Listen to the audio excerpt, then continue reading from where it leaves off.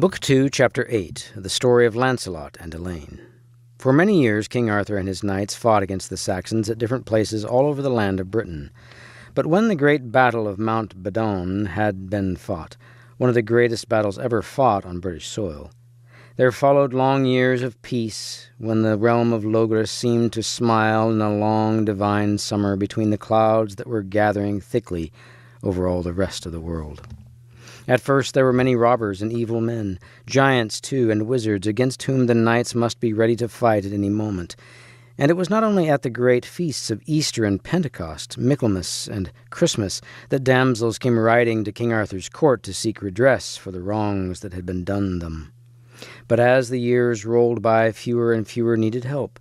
The peace of a true and holy state settled more and more surely upon Logres, and King Arthur's knights spent more and more of their time holding great tournaments at Camelot or Caerleon, growing more and more skilled in arms, it is true, but finding less and less cause to prove their prowess. Most of the younger knights rode about all over the country in quest of adventures, but the older ones waited more and more for some great thing to befall, and foremost amongst these was Lancelot.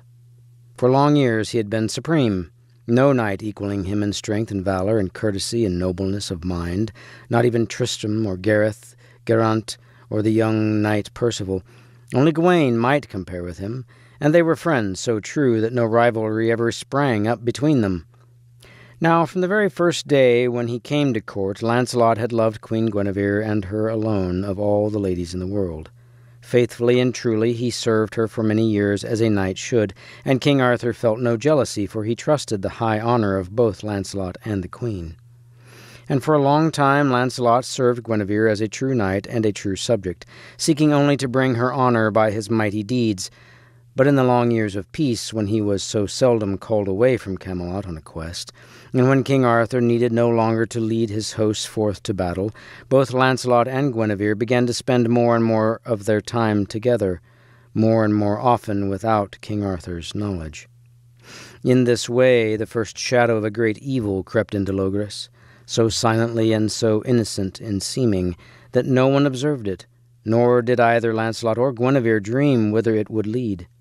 But the powers of evil, seeking now more and more desperately to find some tiny loophole through which to climb into the stronghold of good, saw it, and set a cunning snare for Lancelot.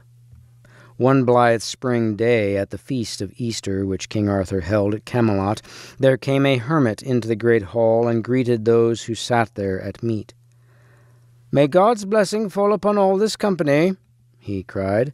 "Surely a fair gathering of knights the world shall never see. But there is yet one place empty. Tell me of that seat, I pray you, my lord king." And he pointed with his staff to the empty place between Sir Launcelot and Sir Percival. "Reverend father," answered King Arthur, "that is the Siege Perilous, and therein one knight only shall sit, for so Merlin foretold on the day of his making of this table. But if another man sit there, he shall die swiftly by the magic of that siege." "Know you who shall sit therein?" asked the hermit. "Nay," said King Arthur and all his knights, "we know not who it is that shall sit there." "He is not yet born," said the hermit, "but this same year he shall see the light, and he it is who shall win the quest of the Holy Grail. But of that I came not hither to speak, rather of another quest, and the saving of a lady who is the victim of wicked enchantments in the Dolorous Tower. Only the best knight amongst you can win her freedom, and that is Sir Launcelot of the Lake. Therefore I beg you to send him with all speed." Far and far Sir Launcelot rode with the hermit, until on a day he came to a city upon a dark hillside with narrow streets and a great black tower at the top. Then all the people cried out as he rode amongst them, "Welcome, Sir Launcelot, the flower of knighthood. By your aid shall our lady be saved." Up to the tower went Lancelot, the hermit still guiding him, into the tower and up a great staircase until they came to a mighty door of iron. "Within this place," said the hermit, "has lain the fairest lady in the land for 5 long years. By enchantment Queen Morgana le Fay has imprisoned her out of jealousy, evil jealousy, and none may free her save the best of knights. Then Lancelot set his hand to the door, and at once the great bolts and bars fell into pieces. The hinges screamed shrilly, and pressing into the room he found the dolorous lady lying in a bath of scalding hot water, where she had been bound by her wicked enemy. But the enchantment ended when Lancelot broke through the door, and the dolorous lady came back to her people. "Sir Knight," said the hermit, "since you have delivered this lady, you must deliver us also from a serpent which dwells near by in an ancient tomb." Then Sir Launcelot took up his shield and said, "What I may do to save you from evil, that will I attempt with the help of God. Therefore bring me thither." When he came up to the mountain top, there stood a great stone, cromlech of 3 upright stones, and a 4th laid over them. And out of this dark abode came a mighty wingless dragon, breathing fire and hissing horribly. All through the long day the battle lasted, and in the evening Lancelot smote off the dragon's head. Then he mounted his horse once more, and rode down beyond the hill and deep into the lonely passes of Wales, until he came through the wastelands to where a mighty castle stood, half ruined and half whole, the great keep rising high above rent walls and fallen towers. Round the castle rode Lancelot, marvelling to see the desolation of it, and how no weeds nor creepers grew even over the fallen stones, and he came in time to a part of the building which still stood unharmed. Here 2 squires met him and led him into the great hall, where Pelles, the maimed king, whom Balin had smitten long years before, when he struck the dolorous stroke, sat among his knights and ladies at the high table on its dais above the body of the hall. "Welcome, fair knight," said King Pelles, raising one wasted arm where he lay unable to move on a golden couch. "Sit you down at my table. It is long since any knight came to this haunted castle of Carbonek, and I fear that many years still must pass before the one comes who may heal me of my grievous wound. But tell me your name, I require you by your knightly honour, tell me truly." "Sir," said Lancelot, bowing gravely, "I hold it a great honour that you should welcome me thus, and as for my name, it is Launcelot of the Lake." "And I," answered his host, "am Pelles, king of the waste lands and of the haunted Carbonek. But I hold a sacred trust, for Joseph of Arimathea was my ancestor, and anon you shall see a wonder." Lancelot seated himself at the table, and he noticed that there was no food nor wine set before anyone there, and that a great silence had fallen upon them all. Then suddenly there was a peal of thunder. The door flew open, and into the hall came 3 women dressed all in white and veiled, moving so silently that he thought they must be spirits and not women. The first bore in her hand a spear with a point of light, from which dripped blood that vanished ere it touched the floor. The second held a golden platter covered with a cloth, and the third a golden cup covered also, but seeming to be filled with a light so pure and bright that no man might look at it. But it was with a deeper awe and reverence that Lancelot hid his face in prayer as the procession passed round the table and out of the hall once more. When it was gone, a great peace and well-being fell upon all present, and it seemed to Lancelot that he had eaten and drunk of more than mortal food. "My lord," he said in a hushed voice, "what may this mean?" "Sir," answered King Pelles, "you have seen the most precious tokens in the world, and I, the descendant of Joseph of Arimathea, am their guardian. From that cup and platter our Lord Jesus Christ ate and drank at the Last Supper. With that spear Longinus, the Roman centurion, pierced his side as he hung upon the cross, and in that same cup, which is called the Holy Grail, Joseph of Arimathea caught his most precious blood as it ran from the wound. Know, I say, that the Holy Grail has passed by you beneath that cloth. When it passes amongst you all as you sit at Camelot, the Round Table shall be broken for a season, as you all ride forth in quest of it." When the wonder of what he had seen had passed from Lancelot a little, he spoke to his host of other matters, and many days he remained at Castle Carbonek, but never again did he see the procession of the Holy Grail. But King Pelles had a daughter called Elaine, one of the fairest damsels in the world, and she loved Lancelot the moment that she saw him. All the time he was at Castle Carbonek, Elaine tended on him, served him in all things, and tried her hardest to win his love. But though Launcelot treated her with all courtesy, rode hunting with her, listened to her singing, played at chess with her, yet still his heart was unstirred, and he remained faithful to Queen Guinevere, though unfaithful in thought at least to his honour as a knight of Logres and to his king. Then Elaine spoke with her father, King Pelles, and he could see a little of the future as though a glass darkly made answer. "Do not weep and lament, my daughter. Lancelot shall indeed be your lord, and you shall bear him a son, which shall be called Galahad, who shall bring the wastelands from under the shadow of the curse, and heal me of my wound. I know not how this may come to pass, but that it will be so. Have no fear." The days went by while Lancelot dwelt in peace at Carbonek, but Elaine prospered not at all in her love. At length, in despair, she turned aside to seek the aid of enchantments, and there came to her a damsel named Bryson, who was skilled in all the arts of which Morgana le Fay was queen. "Ah, lady," said the damsel, "know well that Sir Launcelot loves only Queen Guinevere and no other woman in all the world.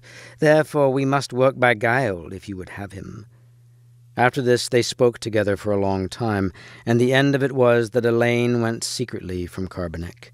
Then there came a man to Lancelot bearing a ring, which seemed to him one that he knew well, which Queen Guinevere always wore. "Where is your lady the queen?" asked Lancelot. "Sir," answered the man, "she is at Case Castle, not many miles from here, and she bids you come to her as soon as may be." Then Lancelot bade a hasty farewell to King Pelles, mounted his horse, and rode swiftly through the wastelands until Carbonek was lost behind him. And he came at sundown to the little castle of Case on the skirts of the great forest, and there he found Queen Guinevere, or so it seemed to him, waiting for him with her eyes full of love. But really it was Elaine who, by the arts of Bryson, had taken the form of Guinevere for a little while in the dim glow of evening. When Lancelot saw her alone thus, he quite forgot his honour and his oath, the glory of Logres and his faith to King Arthur. All his thoughts were on Guinevere, and when she spoke to him of marriage, he forgot even that she was the King Arthur's wife. Indeed, Bryson, the enchantress, had made all things ready at the castle of Case. The morning dawned grey and ominous, and Lancelot awoke to find the Lady Elaine sleeping by his side. Then he remembered all, and how he was shamed for ever, even though Elaine and not Guinevere was beside him. "Alas," he cried, "I have lived too long, for now I am dishonoured." Then Elaine awoke, and knelt before him, confessing all and praying for his forgiveness. "Ah, noble Sir Lancelot," she cried, "I did all these things only for love of you." But Lancelot cried aloud in his agony of mind, and the world seemed to spin round him. Flinging open the window, he leapt out of it, clad only in his shirt, fell into the bed of roses, sprang to his feet all scratched and bleeding from the thorns, and rushed away, still crying aloud, until he was lost in the forest. And there he wandered, and upon the desolate hills of Wales his wits quite gone from him. The months sped by, and at Camelot men began to ask what had become of Sir Lancelot, that no one had seen him for so long. Christmas came, and still he did not return, nor had he graced the feast at Pentecost or Michaelmas. When the new year was in, Lancelot's cousin, Sir Bors de Ganis, went quietly away from Camelot in search of him. In time he came to the wastelands, and then to the mysterious castle of Carbonek, which so few men could ever find. Here he found King Pelles and the Lady Elaine, and Elaine carried in her arms a new-born babe. "Lo, Sir Knight," said Elaine, "this is my son, and his father is Sir Lancelot of the Lake. Today shall this boy be christened, and his name is Galahad." Then Elaine told Sir Bors all the story of Lancelot's visit to Carbonek and Case, and of how he had run mad with shame and sorrow and had wandered away into the hills of Wales. At supper that night the Grail procession passed once more through the hall, but in place of the bleeding lance the second ghostly maiden carried a golden candlestick with 7 branches. "You have seen a great wonder," said King Pelles, nor has this procession passed before the eyes of any save Sir Percival and Sir Launcelot. High up in a room above the keep, those candles burn ever upon an altar in a little chapel, and the Grail rests there, and the bleeding lance wherein Longinus pierced our Lord. I, the Grail keeper, have entered that room, and my father before me, and his father, and so back to Joseph of Arimathea, who built this castle. But no other man has entered that room, save only the good knight Sir Gawain. Once another knight came there, and laid impious hands upon the lance. That was Sir Balin, who smote the dolorous stroke, and perished sadly for his sin. Go now in search of Sir Launcelot. You will come here once more, but he, by the reason of his sin, is not worthy to touch the Grail, though in earthly matters he is the best knight in the world. Sir Bors rode away next morning, and when he had come out of the wastelands he met Sir Gawain and Sir Percival, Sir Uwaine and Sir Segramore, and many other knights who were also seeking for Sir Launcelot. East and west and south and north they went, but never a trace of Launcelot did they find. Many adventures befell them on their quest, and many strange things did they see. But no one whom they met had seen a mad knight running through the land without armor or weapons. On a day, however, Sir Percival and Sir Bors drew near to the castle of Case, and there Elaine met them and greeted them joyfully, for she had come away with Galahad from Carbonek, and now not even she could find it again. She entertained them well in her castle, but grieved sorely when she heard that Launcelot was still lost. For many days they remained at Case, hoping that Launcelot might come there in his wanderings, and at last he came. Elaine walked in the garden one day, and her little son Galahad came running to her suddenly, crying, "Mother, come and look! I've found a goodly man who lies sleeping by the well." And when Elaine beheld him, she knew that it was Launcelot, and weeping sorely she hastened to Percival and Bors and told them. "Do not wake him," they said, "for perchance he is still mad and will slay you in his fury, or run wild once more." Then there came a hermit who dwelt in a little chapel near by, and he counselled that Launcelot should be carried from the castle while still sleeping and laid therein. "All night I will pray before the altar," said the hermit. "It cannot be that the good knight Sir Launcelot shall pass all his days as a madman wandering naked in the wilderness." Early next morning Percival and Bors stood bareheaded in the doorway of the little chapel, and saw the hermit kneeling before the altar, while Launcelot lay like a dead man on a black bier in the little chapel.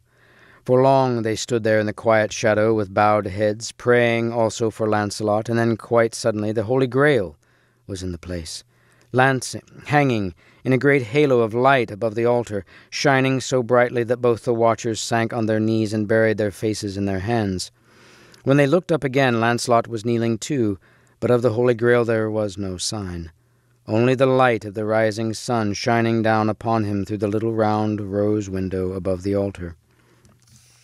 When they had thanked the hermit, Sir Bors and Sir Percival led Launcelot back to Castle Case, he walking like a man asleep, and he was laid in a bed and tended well by Elaine and her maid Bryson. But Sir Bors and Sir Percival rode back to Camelot and told King Arthur all that they had seen. At length Sir Launcelot woke from his long sleep, his mind whole and untroubled once more, and he found Elaine bending over him. "Ah me," he exclaimed, "tell me, for God's sake, where I am, and how I came hither." "Sir," answered Elaine, "this is the country you came as a madman, wandering naked and without knowledge.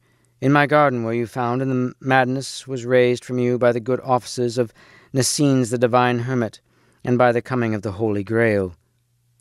For many days after this Launcelot remained at Case, and Elaine tended him until he was strong and well again.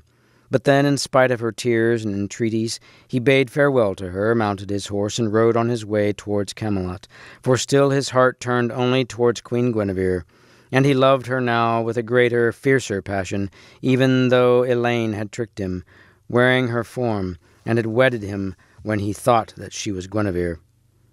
What became of Elaine after Launcelot had left her, the old tales do not tell, or tell confusedly. When Launcelot came again to Carbonek, Elaine was there no longer, and Galahad, almost from the day when Launcelot rode away from the Case Castle, was entrusted to the care of certain holy monks and nuns who dwelt not far from Camelot.